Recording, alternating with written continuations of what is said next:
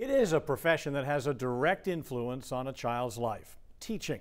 And today in Hermon, one teacher got the surprise of a lifetime. She won a national award for her impact in the classroom. News Center Maine's Sam Olson was there when Sarah Collins had a day she'll never forget. The Milken Educator Award goes to Sarah Collins. I am just shocked, blown away.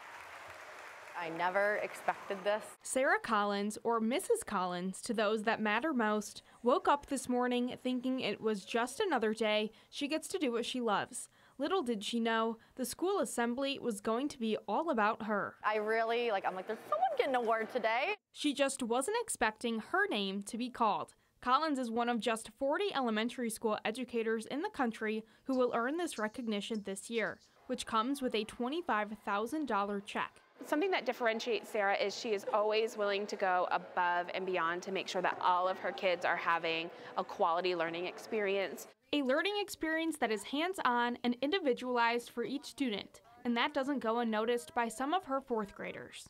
She's funny. She's super nice. She likes kids a lot, and I like her teaching me.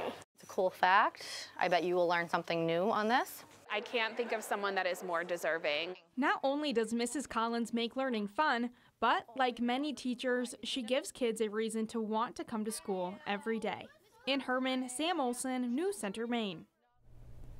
And Collins says she wants to use the award money to help get her class more opportunities to learn outside of the classroom after developing an outdoor classroom and garden lab as a space to learn. That sounds like fun. Yeah, Let's taking go back to advantage school. of that weather. Yeah.